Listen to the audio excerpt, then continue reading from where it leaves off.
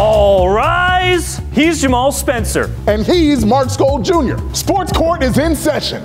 Welcome to another edition of Sports Court. This week we're talking college basketball. West Virginia head coach Bob Huggins recently resigned after a rather public DUI. So that got us to thinking who would be the next coach of the Mountaineers, which led to this week's question. Should John Beilein return to coaching? You may remember that John Beilein was the head coach for 5 seasons at West Virginia before he took the job at the University of Michigan. He had great success there too. I think it's time to come on back. Why not? I mean, it'd only be a stopgap type of opportunity. He's not going to be there long term. Everyone knows that. He's 70 years old. They love him there. He's respected there. He's a clean coach, which is what they need. I think John Beilein should come on home.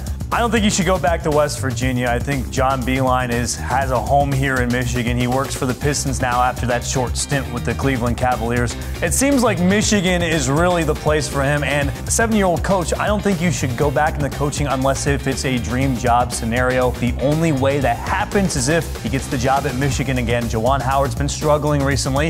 If Michigan has another bad season, I think maybe then he returns to Michigan, but I think that's the only scenario if he does return to coaching, Jamal. That's interesting, Mark. I don't think he's coming back to Ann Arbor only because he wouldn't want to do that to Juwan Howard.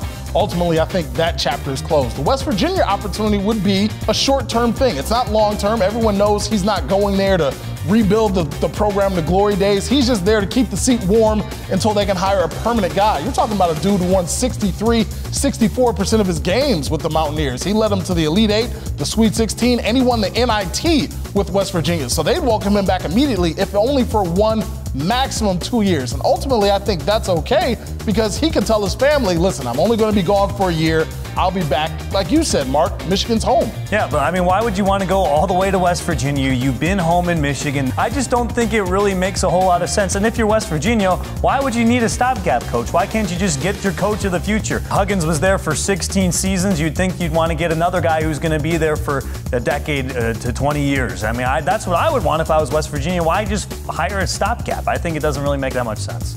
All right, so what's your verdict? Jury at home, comment on Facebook, and next week we'll highlight our favorites. Last week we asked if the Lions held practice in West Michigan, then where should they go?